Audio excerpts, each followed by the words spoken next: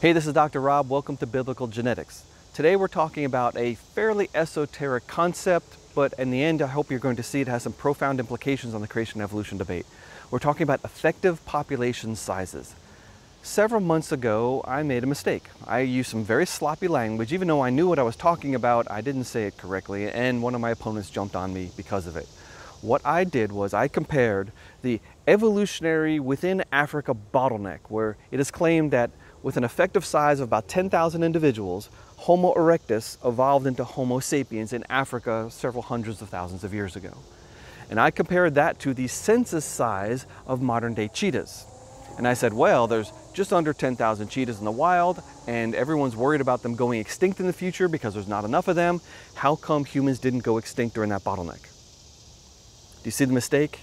I compared an effective size to a census size. An effective size is a theoretical concept. A census size is you can count. Except if you have a population that's subdivided, then each little subpopulation is going to behave as a smaller population.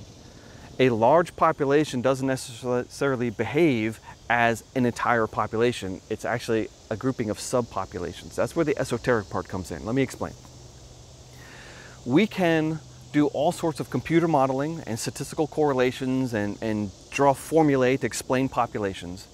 And the basic idea is that smaller populations have high rates of genetic drift, that is, random changes in allele frequency over time. Because if you have a population of, say, 100 people and 50 of them have blue eyes and 50 of them have brown eyes, it's quite likely that in the future, 75 of the people in the future might have blue eyes, or 75 of the people in the future might have brown eyes. The genes can shift randomly because it just depends upon how many children the blue-eyed people versus the brown-eyed people have. I know eye color is a lot more complicated than that. It's just a simple illustration to show that in small populations, gene frequencies can shift quickly.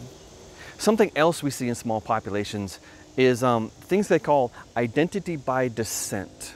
So if you have in your genome, say in chromosome 1, you have an A in one spot and an A on the corresponding copy, but most other people in the world have a G.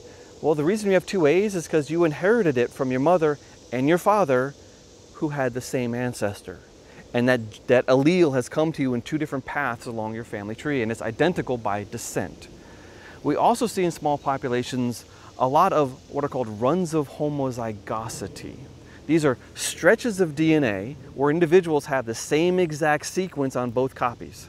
Because again, the mother and the father had an identical ancestor, and that chunk of DNA got passed on through the family tree in two different directions, and now we have a strong length of homozygosity with no variation within the individual's genome. This happens frequently in small populations because of inbreeding.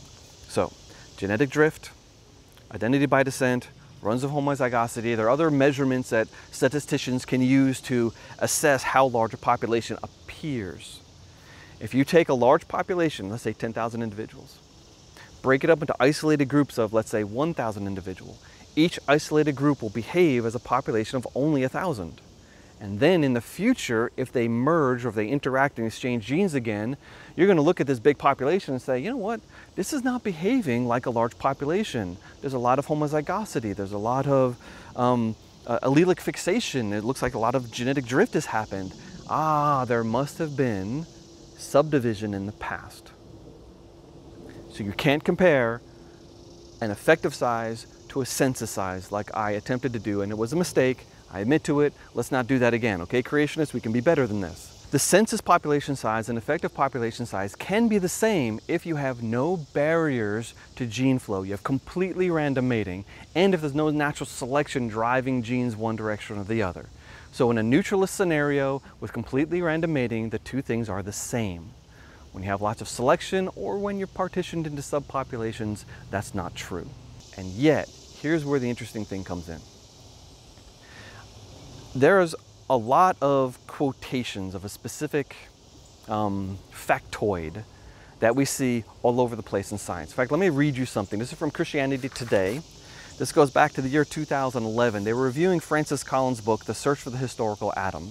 And they wrote, Collins' 2006 bestseller, The Language of God, A Scientist Presents Evidence for Belief. Stop.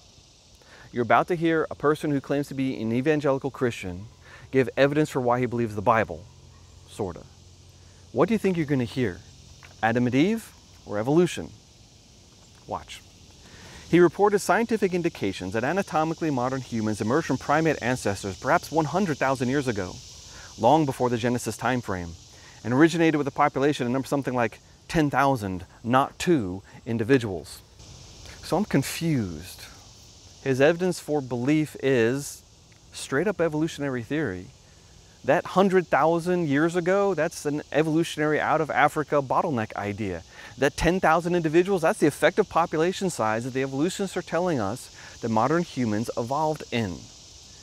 And yet, when I started looking into where that number came from, who said it, and why, I ran into a very complex scenario.